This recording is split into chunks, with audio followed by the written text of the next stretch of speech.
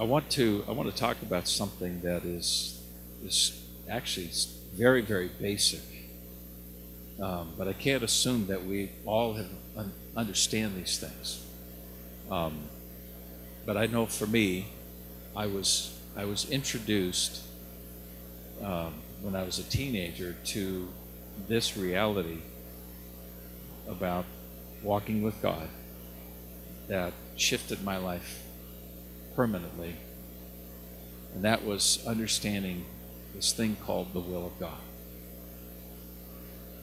Something shifted inside of me that changed the way that I think, changed the way that I make my decisions, and it was the introduction of the understanding that God is God, and He actually has a will, and that we are called to live for the will of God, to live according to the will of God. And I remember as I was coming up 18, 19, 20 years old, within the youth groups that I was a part of, that's all we were talking about, was what is the will of God? What is the will of God? And I remember this little booklet came out on how to know the will of God. And everybody was, did you get this book yet? We got, everything was about how to know the will of God. Because it was this basic understanding that if you are in the will of God, living according to His will, you are in a very good place. You're in alignment with Him, and you're going to end up in the right place. So I was so grateful that I had a chance to sit under some of that teaching. And so I want to share some of that with you today and in preparation for taking communion together. I had a chance to, when Margie and I were on staff at a church in Colorado Springs many years ago, I had a family that came to me, and the parents were very distraught, and they were telling me the story about their children, how I think they were all teenagers by this point. They had 3 or 4 kids. And the parents were very concerned because their kids had no interest in the things of God.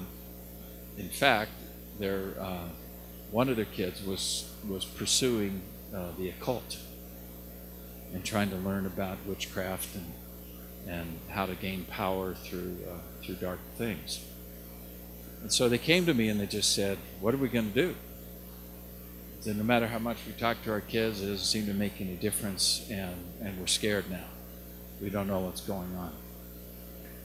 And so if you were me sitting in my chair listening to this, there's a lot of directions that you can go on that. But I knew a couple things about this family. And so I did something that I very rarely do, but and I took a risk because I knew that they could get really mad at me and never come back. But I started asking some questions, and I just said, well, tell me how you think your kids see you. When they look at the way that you live and the choices that you make, what do they perceive to be your highest values? So I said, for instance, obviously you're believers. Obviously you think that God in your life is important and you want your kids to know and live for God. I said, but what are your kids seeing in you? I said, for instance, let's talk about how often you come to church. I said, so how often do you think you make it here? And I knew the answer was about once every 2 months. And I said, so what do you, and they didn't hide that. They just said, well, yeah, we don't get here very often. I said, so what do you think your kids see in that? What values are you communicating with that? And they said, okay, gotcha. I said, so what do you watch on TV at home? You watch things that are ungodly. You watch things that compromise the truth. Do you watch things that portray ungodly philosophies? And how are you entertaining yourself at home? And heads are starting to hang a little bit lower. And I just started going through a series of all the choices that they were making with their lifestyle. And by the time we got through it, I said, so in general, would you say that God's will is very important to you? And they said, I guess not. So what are you training your children to value? You say that you believe in God, but His will is meaningless to you. Why do you really even want your kids to know God and walk with you?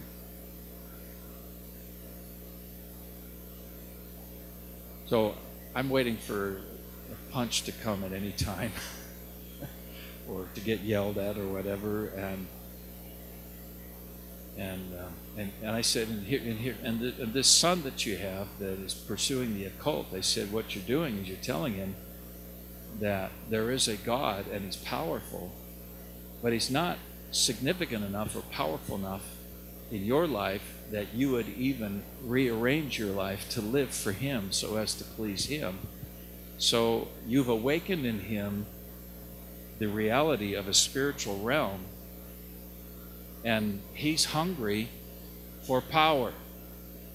But he can't find it in your home because you don't live for God, nor do you practice anything related to the kingdom. So your son is just smart enough to, he's just following your lead. He's just going farther than you have. He's going to go after what you've told him is available and real.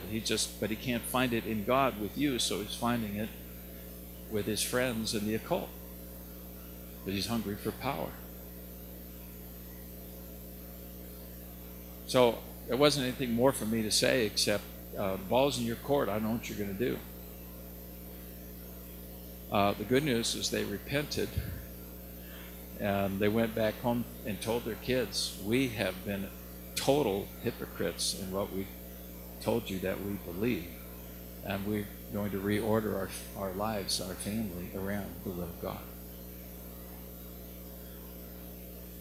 And they were all there the next Sunday and the Sunday after that. And it's not that going to church is the issue. It's the whole issue is doing the will of God. Now, I want to share a number of scriptures with you. You know, one of the greatest influences for me was watching my parents living for the will of God. I watched my parents consistently make choices where they said, well, what does God want? What does God say? What does the Word say? What is God's priority? What has He commanded us to do? And I watched them seeking to please God in everything that they were doing. Our whole family was ordered around. I'm not saying we did it perfectly, but I saw that time after time after time, I watched my parents leading us and saying, what does God say? What does God want? And through that, I picked up a value system of doing God's will is extremely important. So that by the time I got into my later teenage years and was old enough to start functioning in an adult mindset and had realized my own power to make my choices and set a course for my life, I was realizing that living for God is extremely important. I remember when I was 13, I was awakened to the reality that you really could have a personal relationship with Jesus.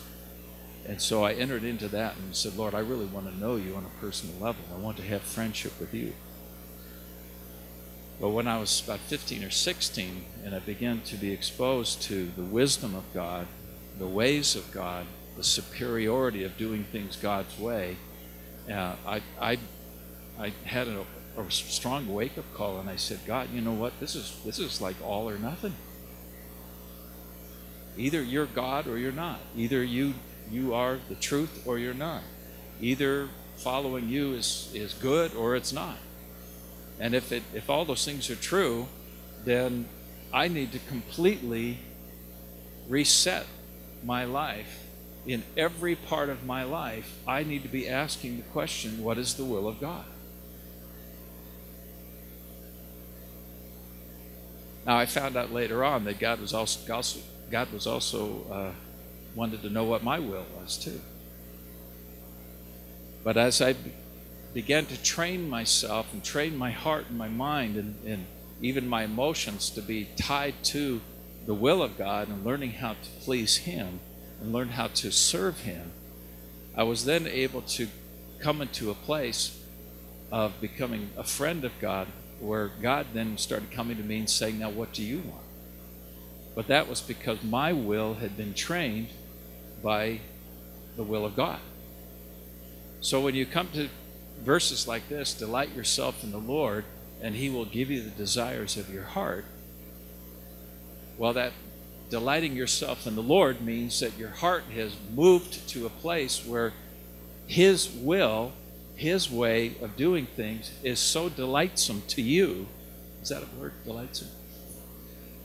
And so, I mean, you actually, you're not just doing it because I got to do this, or else, God's got a big stick and He's going to smack you, or He's planned a big cliff for you to go over and set you up so that He can punish you somehow.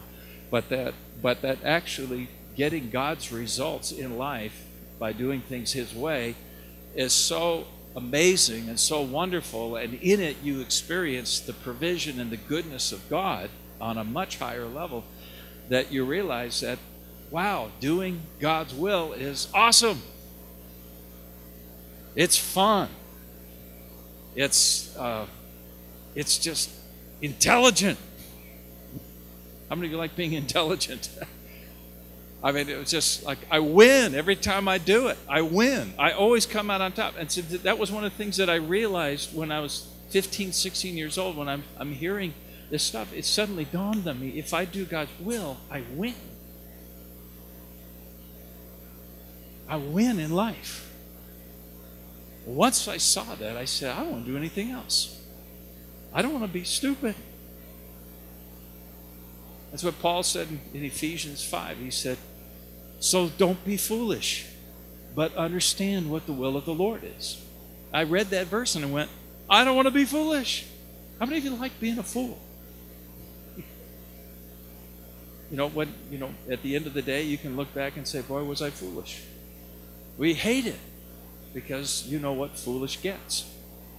It gets you something that you don't want. God's trying to protect us from that. How can we protect ourselves from that? Well, the Apostle Paul says, understand what the will of the Lord is, and you will win. He's not saying it's going to be easy, but you are going to be so superior in the way that you're living your life and the results that you get. You're going to come out on top. Guess what? Your family's going to work. Your marriage is going to work.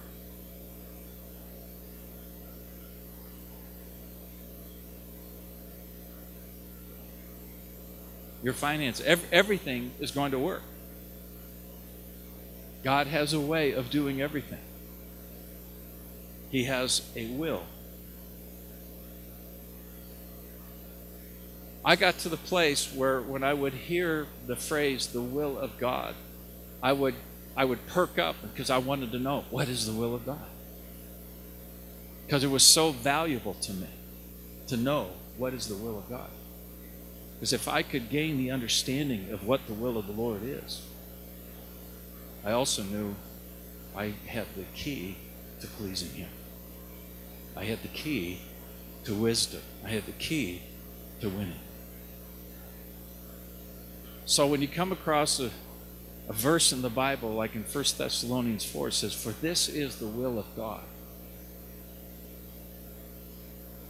Something should jump inside of us and say, whoa, tell me. This is the will of God. It should be one of the number one things that we're pursuing after. Now, we're living in a time where people are pursuing after the power of God, which is good. We need that. We're pursuing after prophetic stuff. We're pursuing after all kinds of things that exemplify the kingdom or pursuing after his glory. You can have all of those things, but if you don't have the will of God, the understanding of the will of God, you actually don't go very far. You will crash and burn somewhere. So one of the concerns that I have is that even within our revival culture that we have going on right now, and I thank God so much for it, my concern is that we have a lot of people who are pursuing the presence of God, the power of God, looking for revival to come, but they don't delight in the Lord or in his ways or want to know the will of God so as to order their life according to that. And ultimately, they're going to crash and burn somewhere. They're going to make some decisions where the power of God actually corrupts them. Where multiple experiences with God, even being caught up into heaven, sets you up for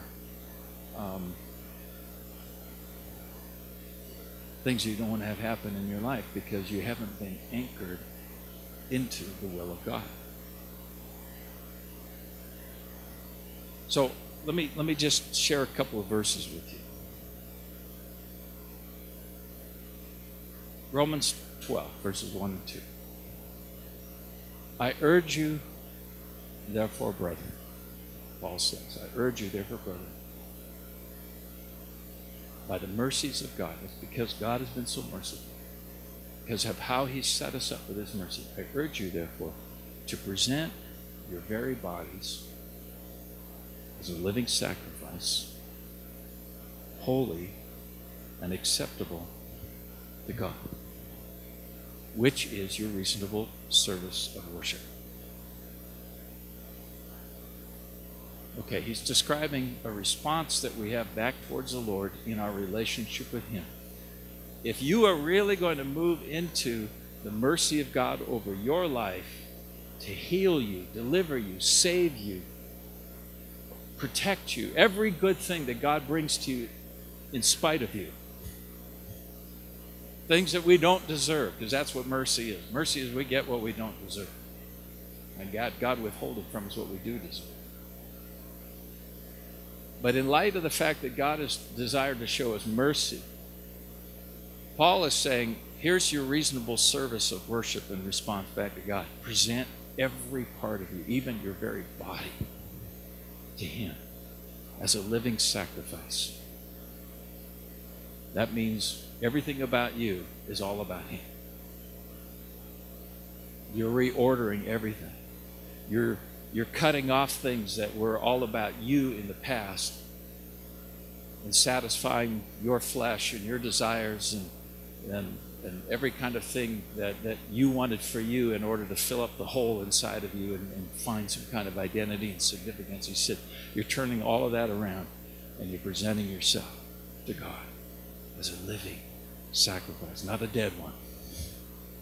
But you're alive in the earth and you're living for him.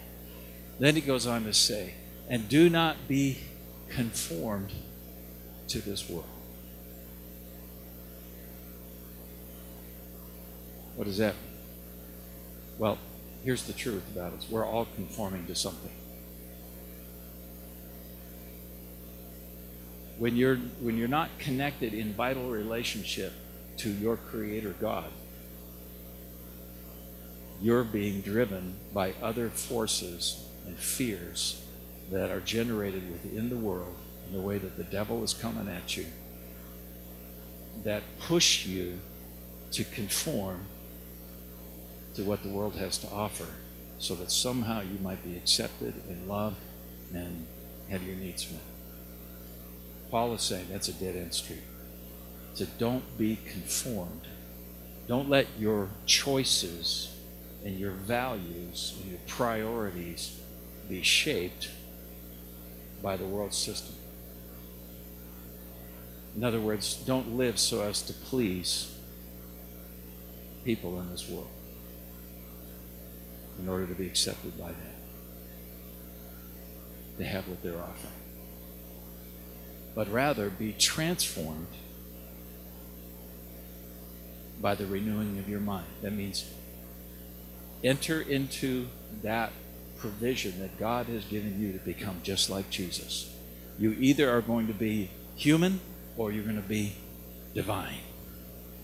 You're either going to live according to your human potential or you're going to live according to who He's made you to be when He calls you to be born again, born from above, a new creation. Be transformed by the renewing of your mind. Let God have access to the way that you think and what you value and how you look at things, your entire perspective on life. Be transformed by the renewing of your mind. Why? So that you may actually have influence. How? That you may be able to prove with your life that God's will is good and acceptable and perfect. Who are you proving it to? To yourself? Well, that's the first person that gets impressed. Because when you allow yourself, you break that conformity with the world and you're saying, no, I want to be conformed to who Jesus is. I want to be conformed to God's highest standard. I want to be in alignment with heaven. I want to know God's will. I want to live it out. I want my life to be His will. That's the highest place. Oswald Chambers said, we should get to the place where you are the will of God. Isn't that amazing? That we could actually get to that place where you could say, no, I am the will of God.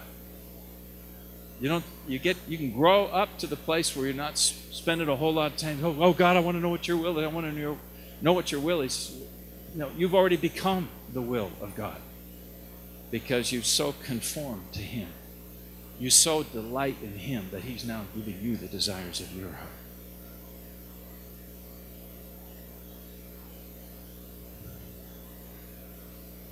Paul said, if we will live this way, your life will become a shining example into the darkness of the world, which is so confused and has rejected God's ways and God's will, which, by the way, really bothers God. The world has rejected God's wisdom. They've rejected Him as legitimate authority in their lives. They've rejected Him as God. They've rejected Him as their creator and as their father. They've completely rejected God. And they just said, we don't need you. We don't want you. You have nothing that we want. In fact, we just choose to believe you don't exist.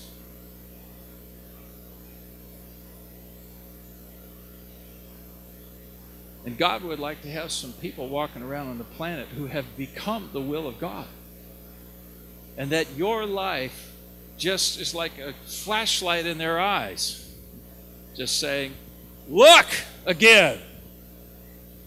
God's will, God's ways are good. He is, because He is good. God's ways are acceptable.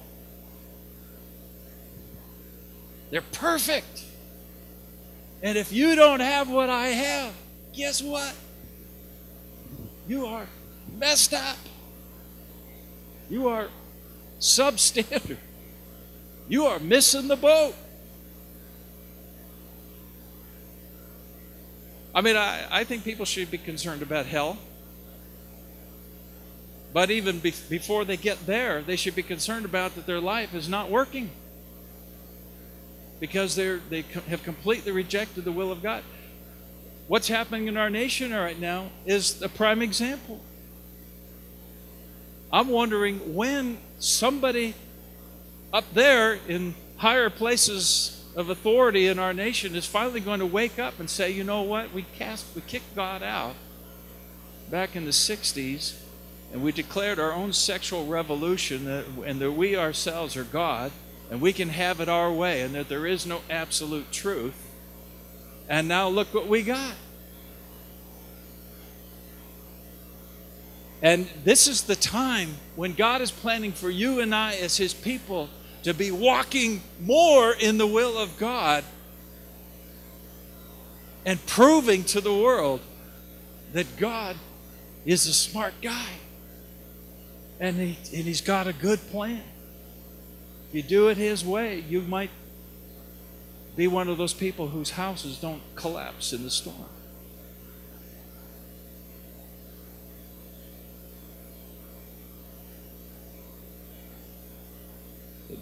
Joshua said to the Israelites as he was getting ready, he knew his time to die was coming, and he knew the Israelites were going to have to go on without him, without his leadership. And his final words to them was, choose you this day whose will you're going to do. Who are you going to serve? But as for me and my house, we will serve the Lord. And it's a scary passage, actually, because the people that stood up and said, oh, we're with God. We're going to serve God. We're absolutely following God. We're going to do exactly what we did with you. And Joshua said, actually, you won't. Because Joshua knew something about what was in their hearts, that they still did not love God the way that he loved him. They still had not conformed to the will of God. They were still afraid of the other gods around them. They were still entrenched in other kinds of things. And so Joshua said, as soon as my influence is out of here, you guys are going to get pulled into serving these other gods, and things are not going to go well, because you still have not yet learned. But as for me and my house, we will serve the Lord. I believe we're heading into a time where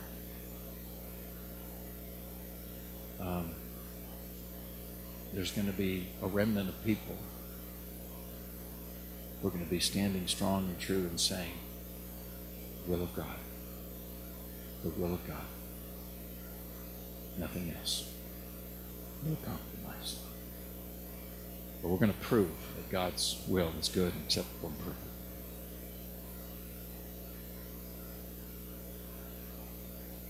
I want you to turn to 1 Peter 4:2.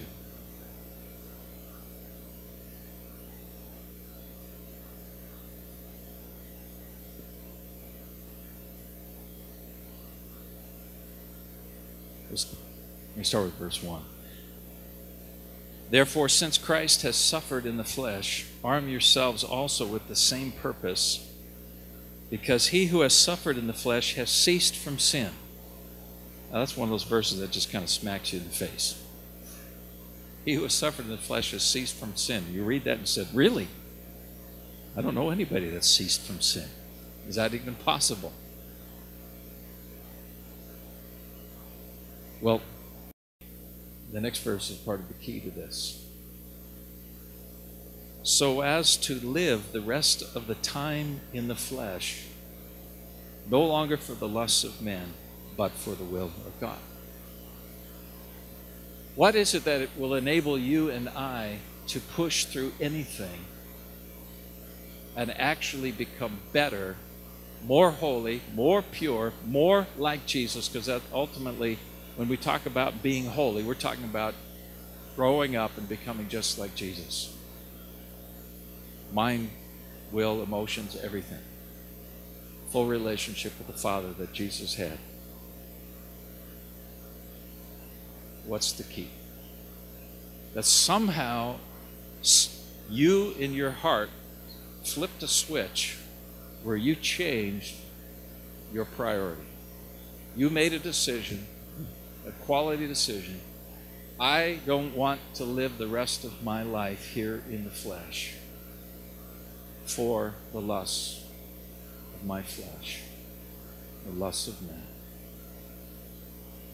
But I want to live for the will of God.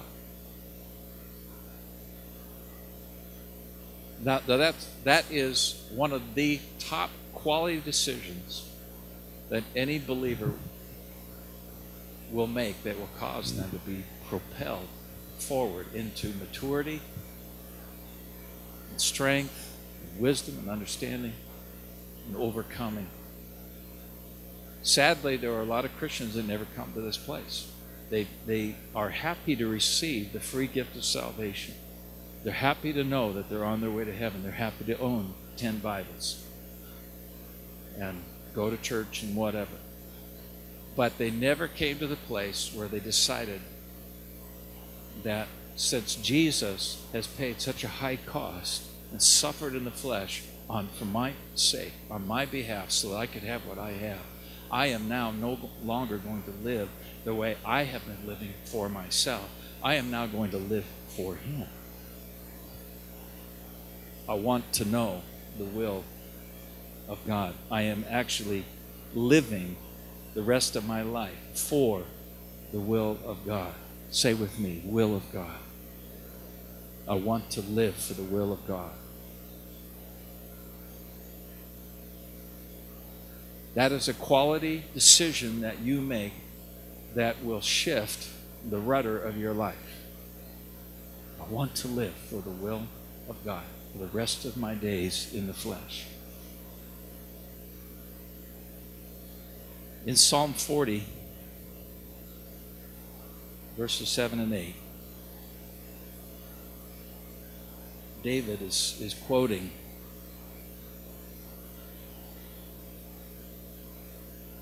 the heart of Jesus, which gets repeated again in the book of Hebrews, talking about Jesus. But here's what he saw. He said, "This I said, behold, I come. In the scroll of the book it is written of me, I delight to do your will, O my God. Your law is written in my heart."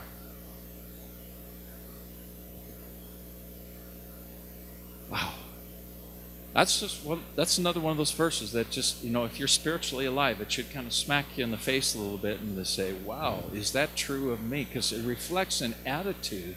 Whenever you come across a passion and a desire that somebody else has and you realize, I don't have that. Why are they so excited about something? Because you realize it's not true about you.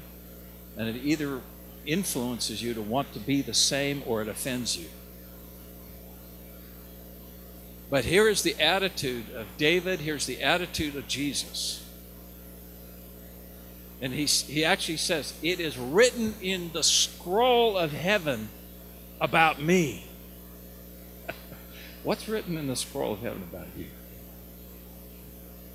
What's God got written down about you? What's in your heart?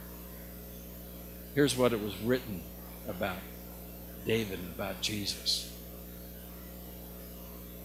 Behold, I come.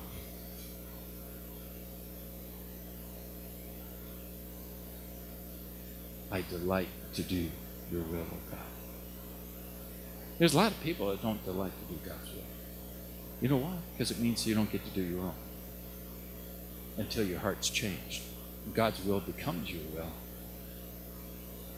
His desire becomes your delight. His ways become your pleasure because you have so fallen in love with Him and you have so come to see how what He wants is so good for you and how you will prosper in His paths and His ways. And you realize, oh, Father, your commands are incredible. I don't know if you've ever read Psalm 119. It's the longest chapter in the Bible. It sits almost right in the center of your Bible.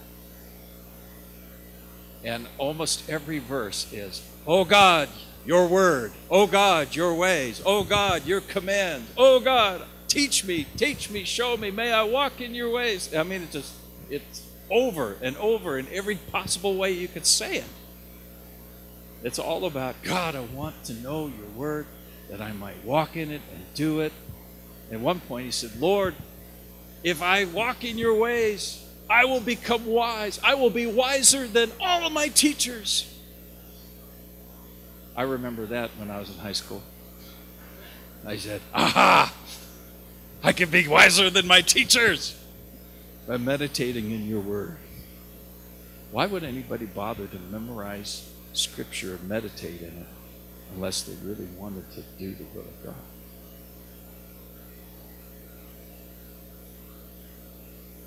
Behold, it is written of me in your scroll, I delight to do your will, God. Your laws, your commands, your ways, written in my heart? Whew. So that raises the question for me, what's written in my heart? Now, fortunately, the Holy Spirit, when you were born again, the Holy Spirit actually wrote God's law into your heart.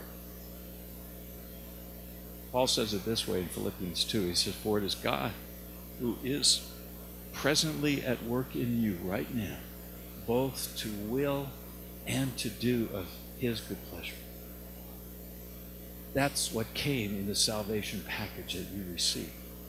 When you received this new nature from God, he put in you an actual desire to want to do God's will. Both to will and to do of his good pleasure. They actually give you an interest in knowing what God wants.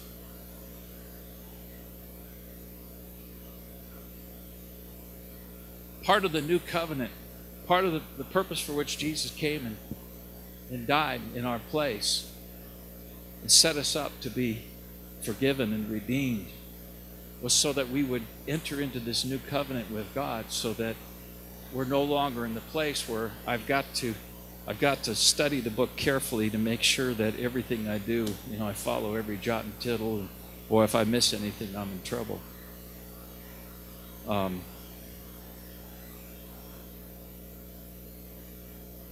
We have to work really hard at trying to know God's will and make him happy and be perfect. Instead, what Jesus did is he made you perfect. He cleansed us from all unrighteousness. He gave us the very righteousness. We became the very righteousness of God in Christ. He put us in Christ. And then he took God's law and actually wrote it in your heart. So that if you would pay attention, if you would make the choice, if you let the Holy Spirit have his way with you, you would find rising up in your desire to do the will of God. And then you would actually find that you had the power to do it once you decided you wanted to. This is the key to ultimately having sin disappear out of your life. Why do we ever sin? Because we want to. Scripture tells us all sin is pleasurable for the moment. I mean, we choose sin because it seems like the best option, the most enjoyable possibility, the thing that I need to do in order to get by. But once you see God's will and you've made the choice to do that, the Spirit of God is upon you, that Spirit of holiness that separates you unto God and makes you like him. The Spirit of God actually puts in you the desire to do God's will. In fact, you can even know it without even reading the Scripture, because the Spirit of God is influencing you and teaching you and showing you the will of God. But the key is, do you delight in it? Do you want to take advantage of what's already been written in your heart? Do you want to live out what God has already written in his scroll about you? Because what he wrote about Jesus is what he's written about you, because you are in him. That's amazing. If I receive the divine nature of Christ inside of me, it's possible that I could get his results. I could actually live the way that he lives. But it still remains a choice for us. I still have to choose about what I'm going to be conformed to, what I keep presenting myself to. What do I value? What am I delighting in? The choice of what you delight in is your choice. It's my choice. And I've got days when I am not making good choices about God's will. And I have to re-up again and again and say, oh, that's right. I don't want to be foolish. I want to understand what the will of the Lord is. Psalm 143, teach me to do your will, for you are my God. Let your good spirit lead me on level ground. Does that sound like a good idea? So what does this tell us? This tells us God has sent his Spirit to lead us on level ground, but we need to be taught. to do His will. This is a good prayer for us. Lord, teach me to do your will. Because I want your Spirit to lead me on level ground. But I tell you what, the Spirit of God can't lead you anywhere if you don't want to be taught. In Psalm 32, after David, and I taught on Psalm 32 a couple of weeks ago, but after David says, let all who are godly pray to you in a time when you may be found, for surely in a flood of great waters they shall not reach him. Then he goes on to say, I will instruct you, God speaking, I will instruct you and teach you in the way you should go. I will counsel you with my eye upon you. Only do not be like the horse or the mule, who have no understanding, whose trappings include bit and bridle to hold them in check, otherwise they will not come near to you. God said, I would like to instruct you. I would like to lead you. I would like to keep you on level ground. I'd like to keep you up above the flood. But if you're like a horse or a mule who's just going to fight you, and you got to get some leather and iron on them in order to be able to get them to behave so that you can actually go somewhere. God says, I have no pleasure in that. Don't be like the horse or mule. But come and submit yourself, present yourself. I've got one horse like that. And he just stands and he just waits for us to walk out to him. He might even come to us, And then I got another one, John's horse. It's like a rodeo. He knows if you want anything from him, he's on the other end of the pasture. He just knows when you want something from him. He recognizes, if he sees a rope in your hand, if he sees anything, he's going to do everything he can to stay far away from you. I have no pleasure in this horse. I can't get my will done. Oh my. Let me just share a couple more verses with you and we'll be done. Colossians 4:12. This is an interesting verse. Galatians, Ephesians, Philippians, Colossians. It's in that area of your Bible and New Testament.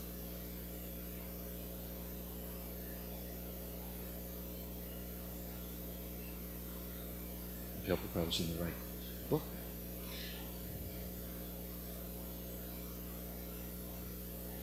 He says, Epaphras was one of his helpers. Epaphras, who is one of your number, a bondslave of Jesus Christ, send you his greetings, always laboring earnestly for you in his prayers, that you may stand perfect and fully assured in all the will of God. The will of God is so important. We're talking about coming out standing in these days ahead, being perfectly confident as we walk through these days ahead that we cannot control or predict. What is it that's going to cause you to be able to stand the way you want to stand in the future?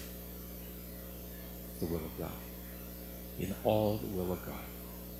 We need to have a passion for not just some of the will of God. And I've watched believers who have said, well, I'll take this and I'll take that.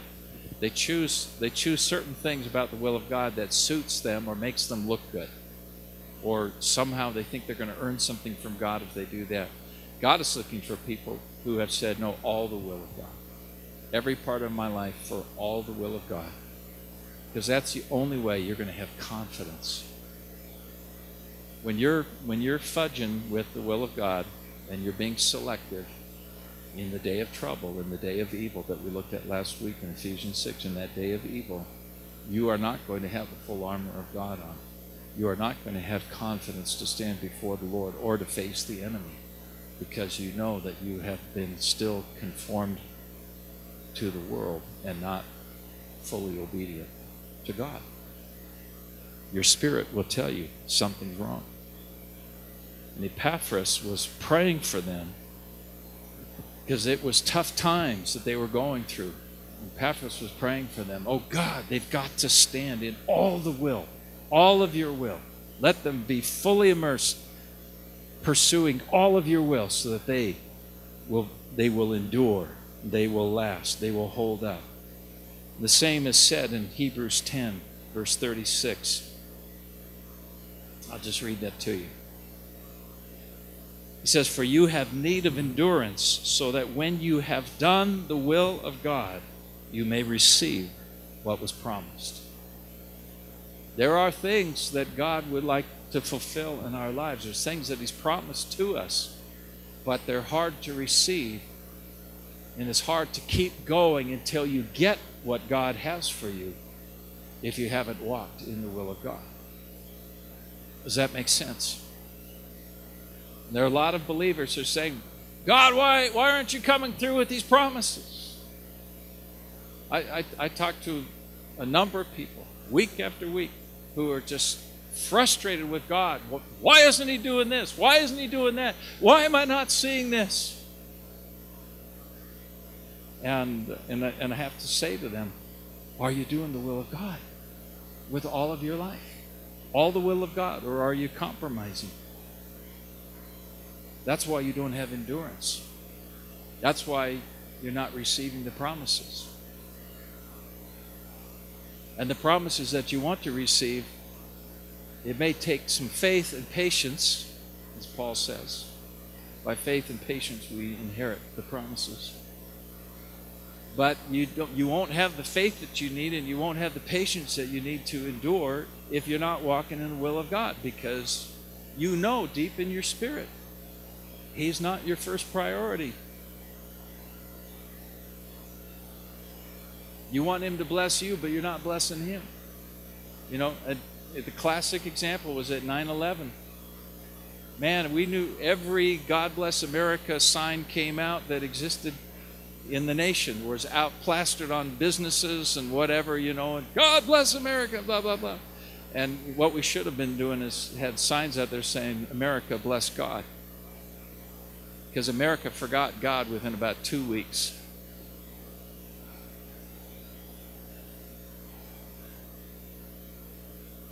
God's going to bless America when America starts blessing God. God's going to bless you and I when we start blessing Him. When He sees that we're delighting in Him, that we long to do His will. The disciples said, Lord, teach us how to pray. And He said, okay, I'll give you a good one. Your kingdom come, your will be done. It's about alignment. There's a lot of people, you know, we want to use that prayer in order to see miracles happen on the earth.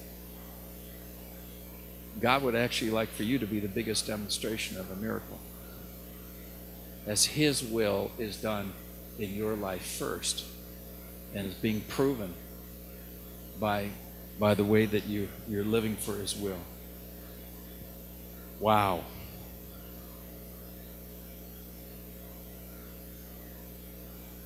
Ephesians 6:6.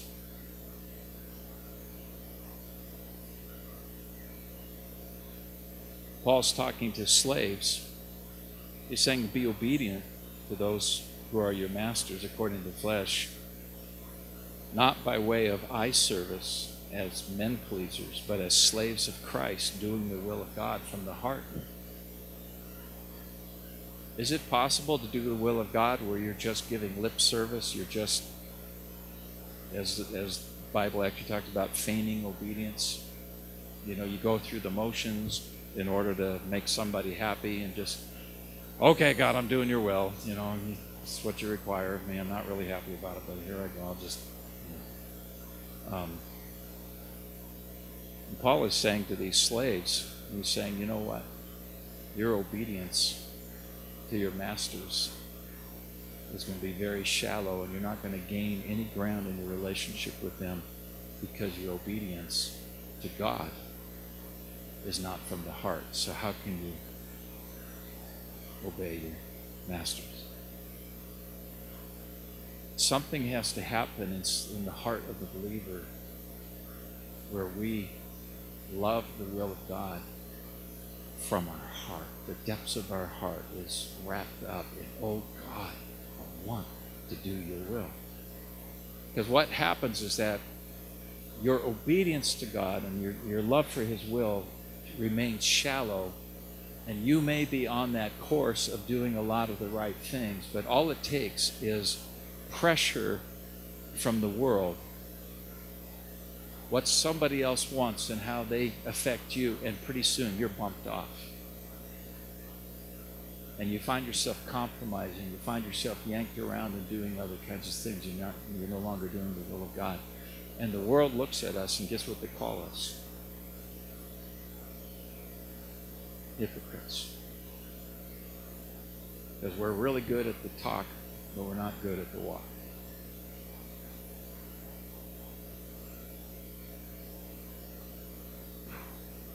As John Wimber used to say, we can bring the good news, but we're the bad news.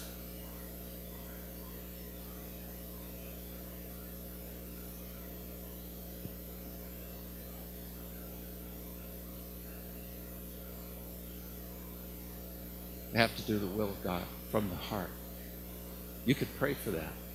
You say, Lord, I want you to change my heart. I want a heart transplant. Lord, I want to do your will from my heart. I want my heart to be so completely wrapped around pleasing you, loving your will, that it's the first thing that I choose no matter what situation I'm in, no matter whom I'm around. I'm not a man pleaser. I'm a God pleaser. You think that would make a difference? The only way you stop being a man pleaser is making a choice that you're not going to be. It's realizing that it's either you're pleasing man or you're pleasing God. And once you recognize that you have a choice always, you step across the line and you just say, I know I'm going to be a God pleaser. I live to do the will of God. Even if people reject me, persecute me, don't like me, rob me, defame me, whatever it is that they're going to do, I live for the will of God.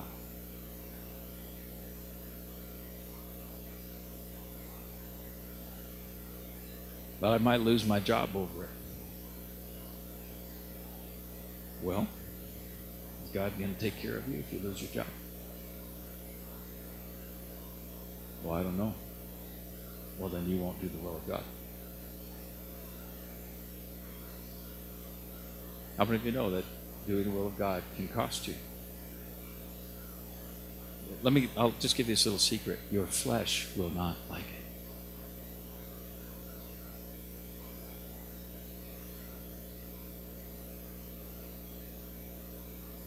1 Thessalonians 4, for this is the will of God, your sanctification. That means, if you want to know absolutely the number one thing about God's will, it's you being set apart unto him. Sanctification just means I realize I don't belong to myself anymore. I belong to him. I am now setting myself aside for him. My life is about him now, not about me. Here's the good news. He's about me. So what I need and what I want and my dreams don't die. They just get perfected in him. And he brings them about in a way that produces results I could never get on my own. But his will is my sanctification, completely set apart from him. But here's the next thing that Paul says.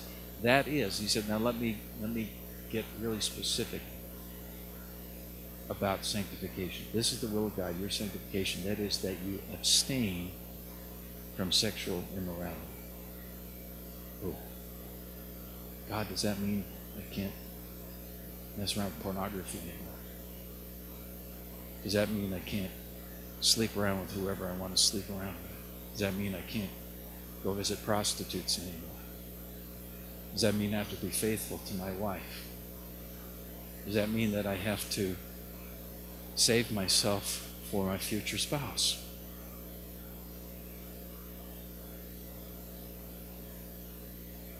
So Yes, there are limitations where God puts limitations around where the lusts of our flesh would take us. But if you love the will of God, you say, well, that's good news. God, thank you for revealing to me that sexual immorality will destroy me and take me out of your blessing. And so, the reason I bring this up is that your flesh is going to fight you in the will of God. Your mind will also fight you, because there are things that God will ask you to do that don't make any sense to you. They actually violate common sense in the moment, but you do the will of God. Well, Lord, when it makes sense to me, when it's reasonable to me, then I'll do it.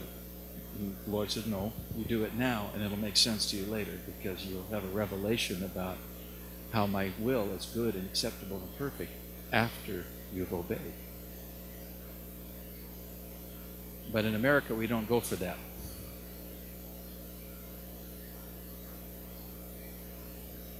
Show me first, give me the evidence, then I'll obey. And that reveals you don't delight to do His will. You delight in doing your will, and in your will you agree with God to do His will when it conforms to your will. When it makes sense to you or makes you happy or is convenient or whatever, that's not doing the will of God from the heart. God is looking for people who are just saying, God, I have to do your will. I've got to do your will.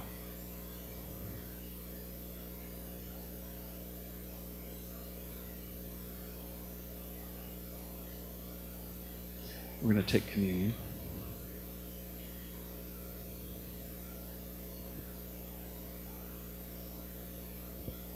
Here's how I want to wrap this up here this morning. Most of you know in the story, the final night before Jesus was betrayed by Judas and arrested,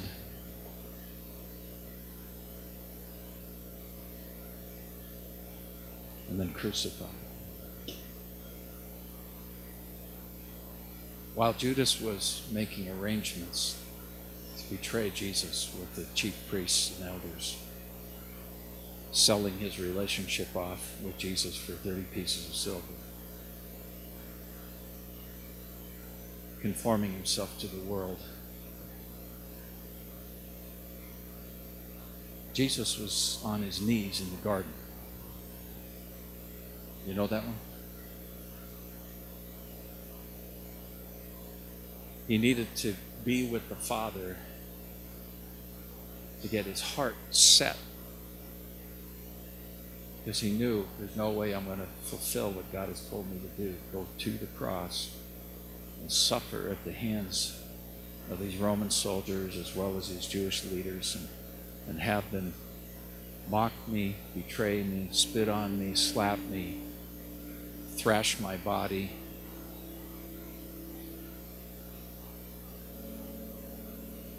and finally nail me to a cross and take the sin of the whole world, and then experience my own Father turning away from me because of the sin.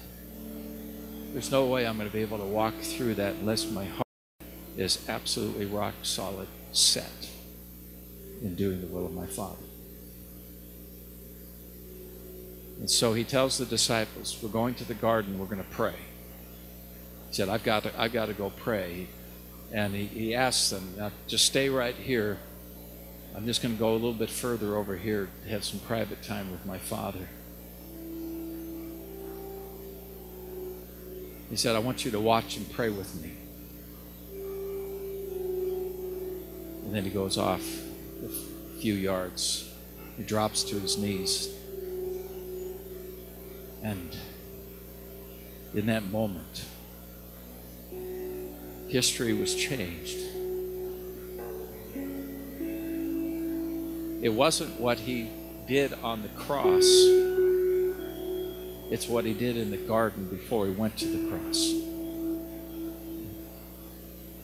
It's not what you and I are going to do someday for God, some great things for God, and we see this harvest come in, and God uses us up, or uses us and raises us up for amazing purposes, and we see great miracles, and we see the things that we've been asking God for and trusting Him for in the days ahead. That'll all be great and wonderful when it's happening. But it's where we are right now that counts more than anything else. It's what you and I are choosing right now that's going to determine what happens then. And if you know the story, Jesus is wrestling in prayer before the Father. And He actually says these words. He says, Abba, Father, is there any way that this cup can pass from me? Is there any way that I can bypass this entire experience that I'm about to go through? Because Jesus He's fully man as well as fully God. And it's going to be the ultimate test. It's going to require the greatest endurance that He has ever had to put out. He's going to have to stand. He's going to have to go through every agonizing minute of, once those soldiers show up to arrest Him, it's all out of control. There's not a thing He can do. He has to completely entrust Himself into the hands of His Father. He knows He's going to stand before Pilate. He knows every single thing that's going to happen to Him in advance.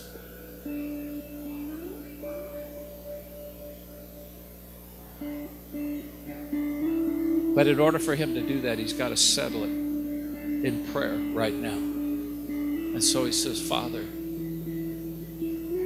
He gets out of His mouth the temptations of the flesh. He gets out in front what His flesh would like. No one wants to have to suffer. No one wants to be mocked and shamed and mistreated. He is going to experience the ultimate rejection. Even Peter is going to deny that he knows Him 3 times. All will abandon Him.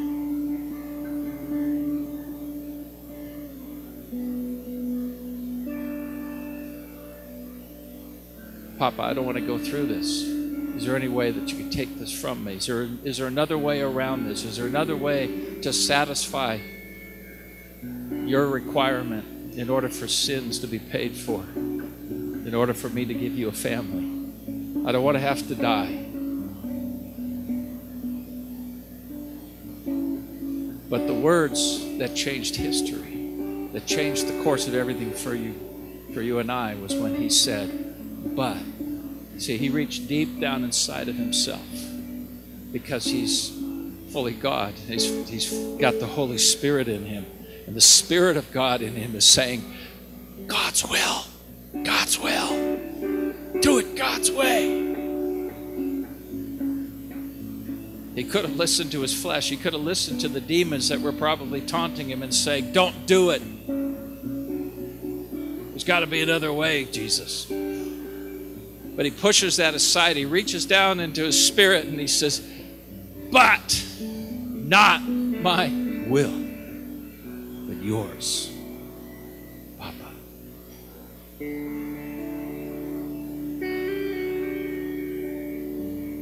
The Gospel of Matthew tells us that He gets up from there and He goes and He visits His disciples who are all and He says to them, guys, come on, this is my worst hour. The spirit is willing, but the flesh is weak. Jesus knows that quite well, right? He's going through it. His flesh is saying, let's just cave in right now. But the Spirit is still willing. The Spirit still wants to do the will of God. If we would just listen to the Holy Spirit, we would be ready. We'd be on top of our game. We could go with God if we would just listen to the Holy Spirit, because the Spirit wants the will of God. So He goes back to that rock, and He doesn't even have His own companions willing to do the will of God. It's a good time to cave in when even you can't get your friends to go with you, right? But he goes back to that rock and he prays it all over again. It says he was even sweating great drops of blood. And he says again, Lord, I've got to nail this down. I've got to nail it down right now. I am not backing up. I am not changing my mind. When those soldiers come to get me, I am not shifting gears. Not my will, but yours be done. Father, I've set my will with yours. I've set my heart. I delight to do your will, O God. It has been written of me, and I'm going to do it.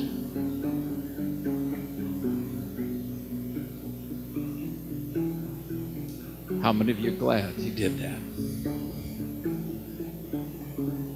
When we come to this table today, and Jesus says, as you partake of these elements, I want you to remember me. I believe that he would like for us today to join him. We're getting to do this and celebrate what Jesus did for us. We get to celebrate that we're going to heaven. We get to celebrate that we've been born again, that we don't have to worry about sin anymore. We get to celebrate that all the promises of God are yes and amen in Christ Jesus for us. We get to celebrate all of these amazing things because Jesus said, not my will, but yours be done. And he's asking of you and me right now, will you join me in that prayer? Will you join me in that resolution? Will you join me in that lifestyle? Will you dig down deep and listen to the voice of the Holy Spirit who's trying to lead you into the will of God? So I want us to come. Go ahead and receive the elements, and you can either stay up here or head back to your seat, but we're going to have a moment of coming before the Lord with our hearts and join Jesus in that place. Go ahead and stand and come. This is open to everybody. It's very possible we're going to be going through pressures that will literally threaten to undo you in your walk with God and knock you off course in a way that you couldn't have imagined. Peter had no idea what was coming when he denied Jesus 3 times. But Jesus had prayed for him in advance that when he fell, that he would turn and be restored and choose the will of God. What is it that's going to make the difference for us in whatever is coming our way? When things start to get darker, when the temptations get greater, when the pressures increase. I mean, we don't know what persecution is. What's going to cause you to stand in the midst of persecution? What's going to enable you to not hate other people, but to choose to forgive when people do things to you that you can't even imagine?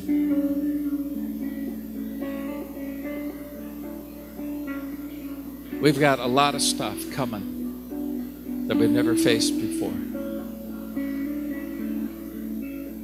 It is more imperative now than ever that we join Jesus in that garden. If we're going to be fully like him, we've got to have his heart. He saw himself being torn apart in his body when he said, not my will, but yours.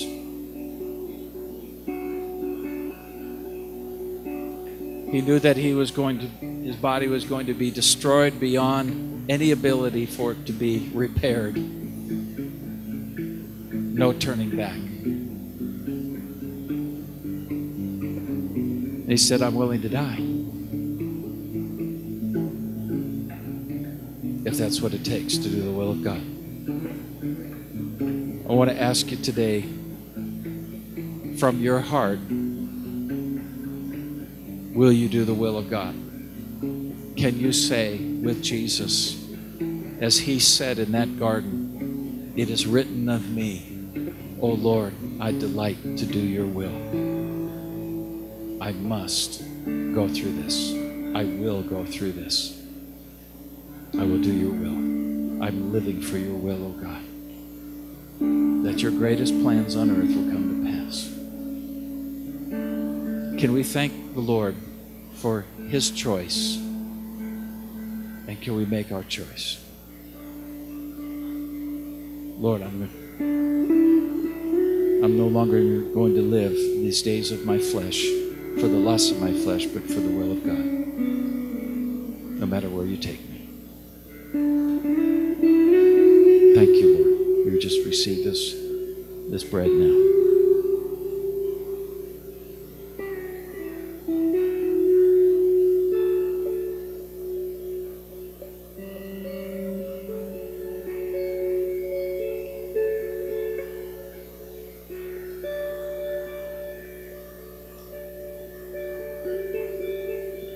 Every one of us in this room is in a different place, going through different things, facing different choices. I would dare say that all of us, including me, have areas in our lives that are not conformed to the will of God. We have a choice to make as we move into the days ahead. Do you want to stay where you are with anything remaining in you that is not in agreement with God? Or do you want to let the Holy Spirit lead you into complete compliance and obedience to God's will? Are you willing to take up the challenge of not being conformed to the world, but be transformed by the renewing of your mind, so that your life, would you present your life to the Lord right now and say, Lord, my life is going to prove to the world that your will is good and acceptable and perfect. Jesus said, for the joy set before him, he endured the cross, despising the shame. Part of the joy set before him is he knew, when I get done with all of this, all this obedience to God, when I get done, my papa is going to be able to show off to the world God's will have been demonstrated to be right. So I'm going to do it. Is it worth it to obey God? Is it worth it to follow him? Is it worth it? The choice is yours, whether it's worth it. But God, there's only one way for you to find out. And God would like to prove it through you as you choose his will today. So as we hold this cup, can we say together, Lord, I present my very body to you as a living sacrifice, holy and acceptable to you. This is my reasonable service of worship. And Lord, I choose not to be conformed to this world, but to be transformed by the renewing of my mind. Lord, I want to prove with my life and my obedience that your will is good and acceptable and perfect. So Lord, I say, I delight to do your will from my heart. Lord, make me your will. Hallelujah. Let's drink together.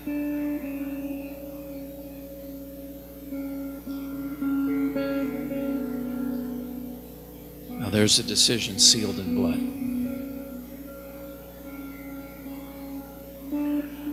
Wow.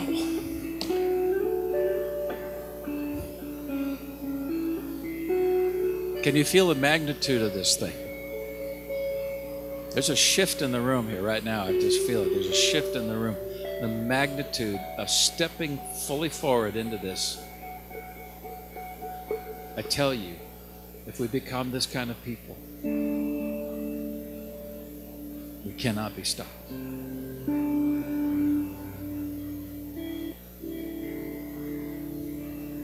It also makes you more hungry for this. Once you become a person that loves the will of God, you want to read the last will and testament right here. You want to get it all. Oh God, what have you said? What are your ways? Your ways are higher than my ways. I want to know them.